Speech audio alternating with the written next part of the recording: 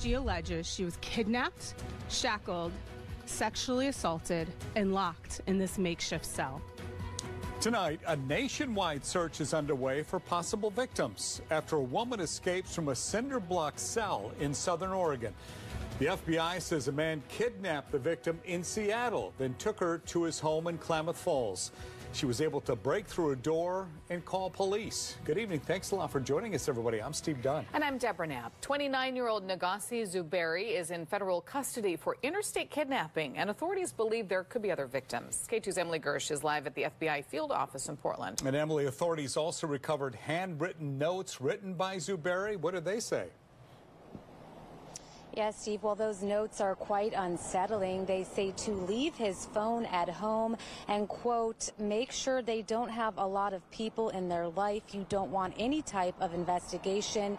His notes also include a drawing of a cinder block cell 100 feet underground and supplies needed, including a rubber coat and waterproof concrete.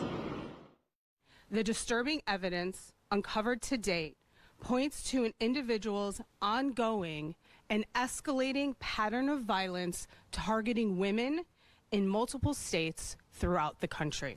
Take a look at this man. His name is Negasi Zuberi, but the FBI says he also goes by the names Sakima, Justin Hyche and Justin Kouassi. The 29-year-old is in federal custody for interstate kidnapping after a Washington woman escaped his home in Klamath Falls, claiming she was kidnapped, sexually assaulted, and locked in a cinder block cell. According to the complaint, the woman fought for her life, beating the doors and the walls of this cell with bloodied hands.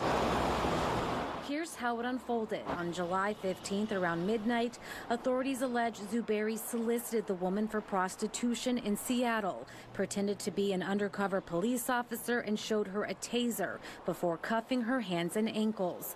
The woman said during a 7-hour drive to Klamath Falls, he pulled the car over and sexually assaulted her. After arriving at his home, he then locked her in a makeshift cinder block cell in his garage.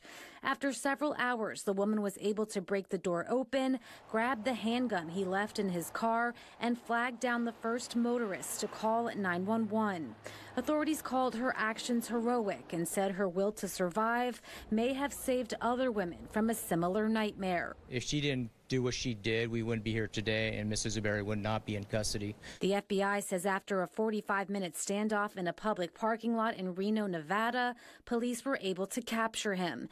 He's now being taken to Oregon by U.S. Marshals to be charged in federal court.